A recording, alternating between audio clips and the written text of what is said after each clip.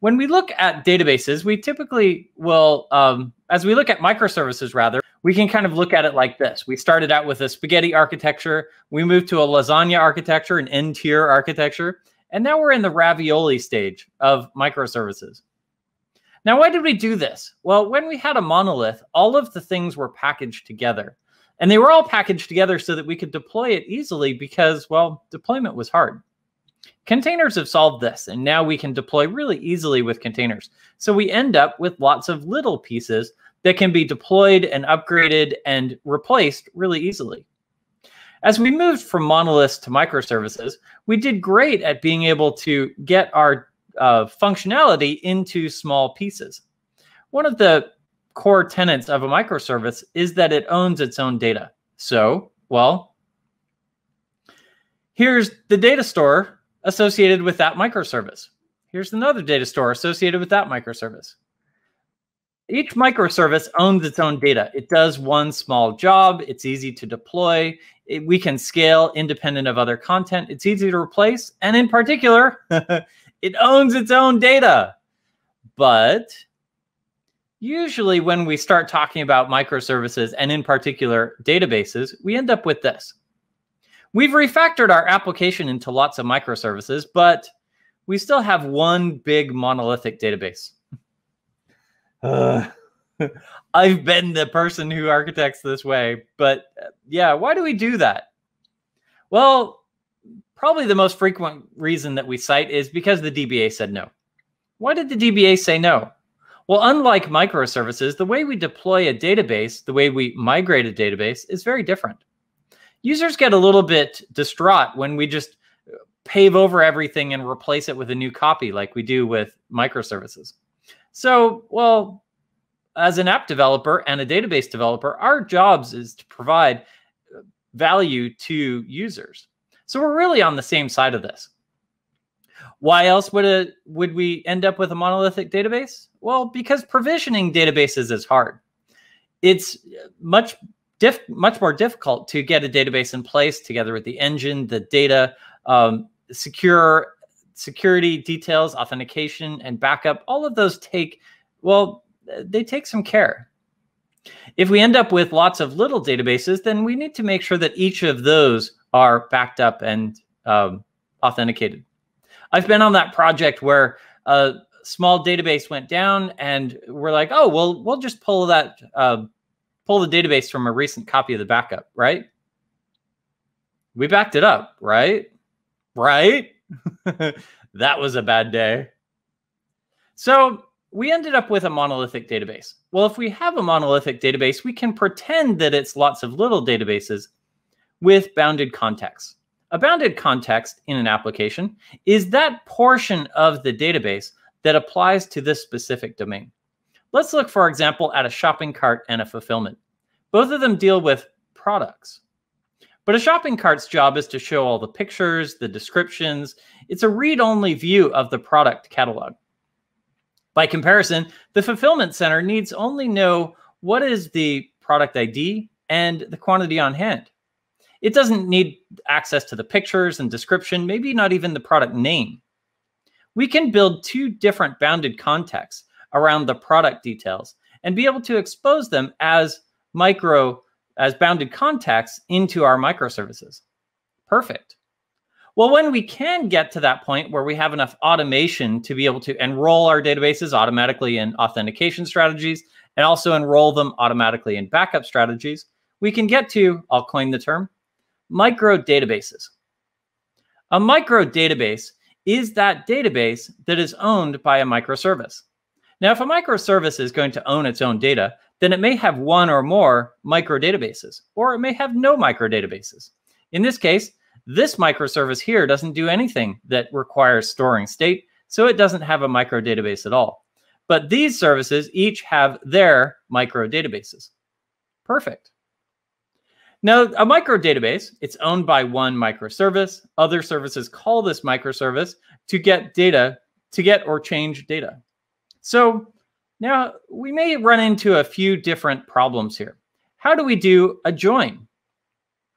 Do I really need to call that other microservice for each record in the result set to be able to get the additional data?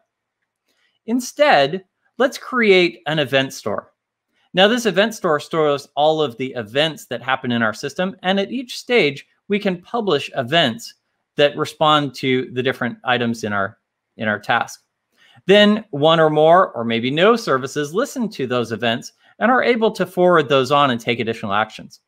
Our reporting service, the one that needs to do the joins, can listen to all these events, those that it cares about, and create its denormalized view of the data. So when it comes time to build that report, we don't need to join on a different micro database. We already have the data that we need. Another concern when we move here is, how do we store the customer record? Now, this customer record is owned by a lot of different places, and they'll each have additional metadata associated with this customer. How about a shopping cart? They're the ones that are producing orders. Maybe they should own the customer record. Or billing. They probably have credit card numbers stored, and we definitely don't want those leaking out of the microservice. Human resources is known for having lots of secrets. Maybe they should own the customer record. Or sales. They're the ones who created the customer in the first place.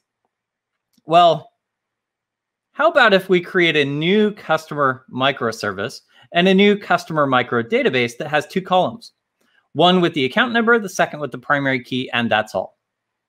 All of the rest of these services can call that customer microservice if they want to create a new customer or if they want to resolve a primary key into an account number or vice versa.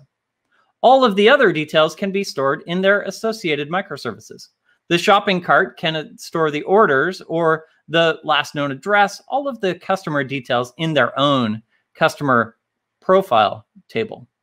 Same thing with billing. The credit card numbers can end up in the customer profile, and that billing customer profile is different from the shopping cart customer profile. In particular, sales. When sales creates a new lead, it may just be the first name and last name and phone number. It may not even be a company name.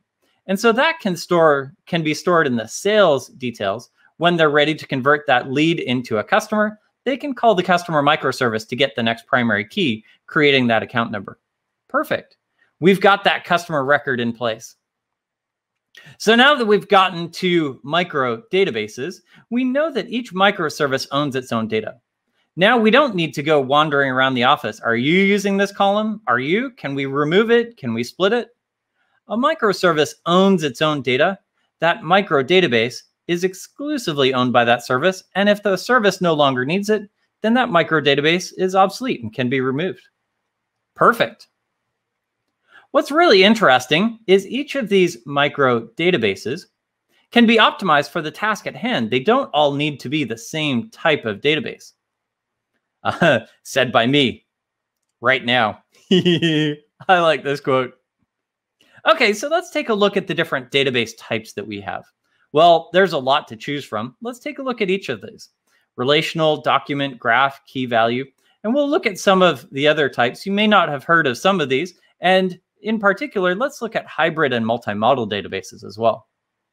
As we look at each database type, we'll look at the characteristics, pros and cons, and when it is best to use this database type.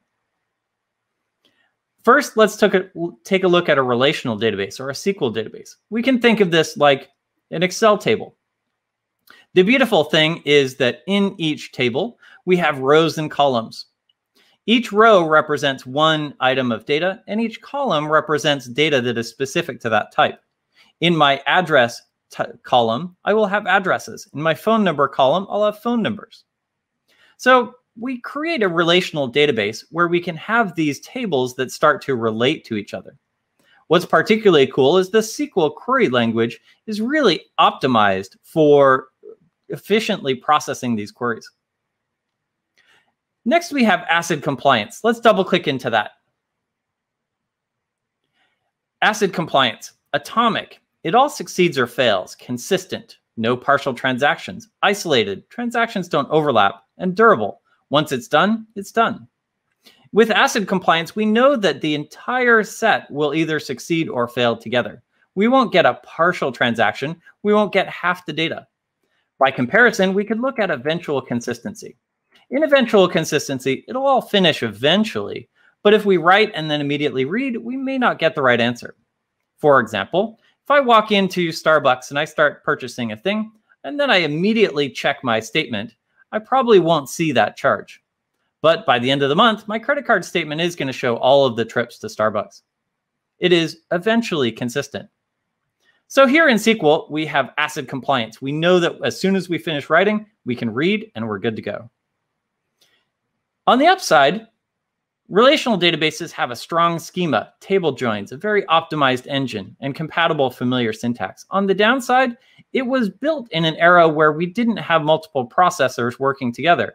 So generally, a relational database is one big machine. We can vertically scale easily, but horizontally scaling is hard. Here's some example relational databases. Relational database is a good default. I bet if you have a monolithic database, it is a relational database. Next up, let's look at NoSQL. Now I'm going to specifically call this document databases because, well, everything that isn't SQL is technically NoSQL. So in a document database, we're storing JSON. Now this JSON doesn't need to have the same schema for each document, and we can have nested fields. Our data may already look like this, so a document database may be a good fit. On the upside, we can nest documents however we'd like. We have no schema. On the downside, our application may assume a particular schema, which means we need to do extra error handling in case a field doesn't exist. And how do we query into an array if the array doesn't exist? These are questions that our application needs to solve, and it may make our application more difficult. On the upside, we have a denormalized schema that a denormalized system, and so we may be able to scale horizontally really easily. On the downside, we have no transactions or joins, things that we're used to in a SQL-based system. Next, here's some examples of some document databases. Document databases are great when I need to read the entire thing straight away. Perhaps a product catalog or a news site or a CMS. Given that page slug, I need to go grab the entire document, including the title, the author, the story, the images, maybe the first page of comments. All of that will get stored in that one document so that I can read it really quickly. Document databases are usually optimized for reads. Next up, let's look at graph databases. With a graph database, we have not only nodes, but we also have relationships between nodes. We have a really elegant syntax for being able to query through these graph databases and navigate these relationships. I can store data not only on the nodes, but also on the relationships. So how is this different from a SQL table with 2 foreign keys? Well, it's about that query syntax, being able to navigate those joins really easily. By comparison, if I had a table with lots of joins, I would need to repeat that join a whole lot of times to be able to get the friends and friends of friends. A graph database is great for being able to navigate those relationships, but it's really tuned for that experience. So it's not really great at other things. So for example, cross-table joins are not really very performant in a graph database. Graph databases are best used for messaging apps or social networks, or a recommendation engine, something where I need to be able to navigate between these relationships. Here's some examples. Next up, a key value database. The beauty of a key value database is that we basically have one primary key column and one blob that is, well, whatever kind of data that we need. The blobs don't need to be the same format or even the same length. They just get put in place, we read by key, and we're able to get that data. So it's really fast if we do queries by ID. I could use this for caching to be able to store a user's session or a shopping cart. On the downside, I can't really filter by any other column because the data may be different types. Basically, the only way to filter by a non-key ID is to iterate through all of the columns, deserializing each in the way that it should be read, and then filtering the data there. Here's some examples of key value columns. It's great for cache, for configuration, for user data. What makes it great for configuration is that the values don't all need to be the same. One might be a string, one a number, one an array of content, and a key value database does just fine with that. Next up, let's look at time series databases. In a time series database, we are able to select content for, and rather than just rows and columns with each cell holding one value, each cell holds a range of values, all the things that fit within this time bucket. It's great for fast ingest of real-time events. So with a time series database, I'm able to query events, and inside that time bucket, I can do aggregate functions like min, max, count. I can start to average or normalize for missing data. On the downside, it's not really tuned for anything else. Here's some examples of time series databases. It's great when I'm trying to monitor mobile devices, sensors, stock trades, something that is very time-centric. I can pull the time in really quickly, and I can be able to bucket on this time to be able to build, for example, candlestick charts. Next up, let's look at text search databases. Text search databases are great for being able to identify a particular phrase in a document, or to identify which documents match this phrase. It's often paired with a natural language processing system, and then we end up with a search engine. It uses an inverted index, much like the index at the back of a book. We'll go grab all of the words in this document, we'll stick them in that inverted index, and we'll be able to look through that index to find the documents that have this phrase. On the upside, it's optimized for text and being able to find either documents that match or the content inside the document that matches. On the downside, it's really not geared for anything else. So if I have any metadata associated with that document, I'll probably store that elsewhere. Filter on that other data store for those documents that have the right metadata, and then use my text search database to find the matching documents. There are no relationships. One of the other things inside of a text search database is stop words. In English, a, an, the, these words have no meaning on their own, and so, well, we probably exclude them from our index just for size. In another language or culture, the stop words may be different, so it's easy to accidentally get stop words that are incorrect. Here's some examples of text search databases. It's great for finding matching documents and finding the content within a document. Next, object stores. S3 is a great example of this. We have a key that is a path, and let's pretend that it's, files and folders, but really it's just a key. We'll probably delimit it by slashes to pretend that it's a file system. And then the value is one big binary blob. So I might store things like database backups or movies or images. Now, the beautiful thing here is that I can now query those by ID and render these big things in really elegant ways. On the downside, I can't filter by anything else. Much like a key value store, if I want to filter by when is the last time this document was updated, I probably need to grab each database backup in time, unzip it or untar it, deserialize it in the way that makes sense, and go look for the file within that backup. I might want to have an additional data store, maybe a relational data store that stores that metadata associated with each file. Object stores. Here's some examples. It's best for big things where I only need to grab it by key. Next, event sourcing. With an event sourcing system, I will publish events into one side and then consume it in another side. It's great for a publish-subscribe system when I want to communicate between systems asynchronously. They don't both need to be online, and whenever that system comes back online, it can continue reading from wherever it was. That's perfect. Further, I can filter this feed based on channels or topics and subscribe to only the events that I need to. In effect, different consumers can read at different parts, and whenever they get caught up, they're able to read that content. What's really elegant is if I change my business rules, I can reset a consumer to be able to restart reading at the beginning and get caught up to whatever the new business rules are. It's pub/sub, but it's asynchronous. I can publish as fast as I can and consume it whenever I'm ready. On the upside, it's great for being able to stream these events to anyone who needs to know it. On the downside, getting the current version is much more difficult. I must start at the beginning and rebuild the entire history to be able to get at the result.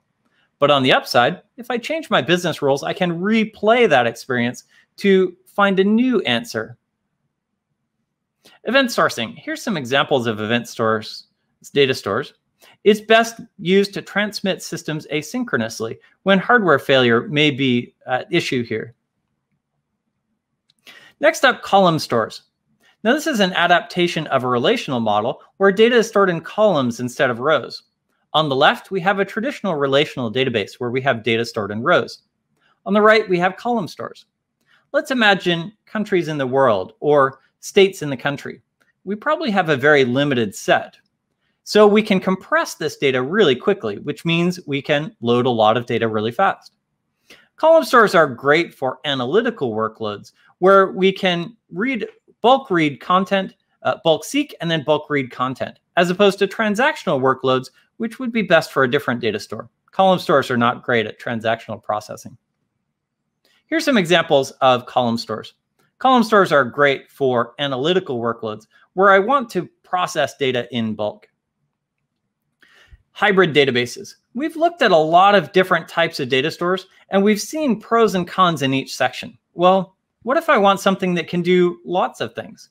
What if I have a relational database, but I also have a JSON column that allows me to do document data processing as well? What if I have a time series windowing function inside my SQL database? Hybrid databases are kind of really elegant, and they start to expand our views beyond just the type that we're looking for. Here's the spot where you should take a screenshot, grab your camera. Here's each of the data stores, a description of it, and what it's best used for. Next, let's take a look at some of the things that we learned today. We started our journey from monolithic database to microdatabases. We saw how in a monolithic database, we could use a bounded context to be able to get a micro database-like experience in spite of the fact that we only had one big database. Once we had enough automation to be able to automatically subscribe our database into authentication and backup schemes, we can move to micro databases. And then at that point, each of the micro databases might be whatever type is best suited for its need. The different data stores that we looked at are here. Now, what are my best practices? Well, ideally, you should use a database as a service. Let somebody else worry about uptime and point-in-time restore and ensuring that all of that content is ready. If you must, then you can use it on-premise, but ideally, database as a service is best. If you have more than one database server, you should use automation to ensure that your database is enrolled in authentication and backup schemes to ensure that you don't miss one. Choose a SQL database by default because that's a pretty good standard. SQL databases have a really fast query engine, and we have ACID compliance, which may be a feature that you really need. If you find an exact match in another type of database, then reach out for that database that is exactly suited for your need. Is it a blob store? Is it a full-text search engine? When you move towards micro databases, you can grab the data store that is exactly tuned to your need. And if you need some features of this and some features of that, you may choose to have multiple micro databases or reach for a hybrid database that can do multiple things. This has been a lot of fun getting to share with you databases in the microservices world. If you're watching this later, hit me up on Twitter at Rob_Rich. The slides are online right now at robrich.org.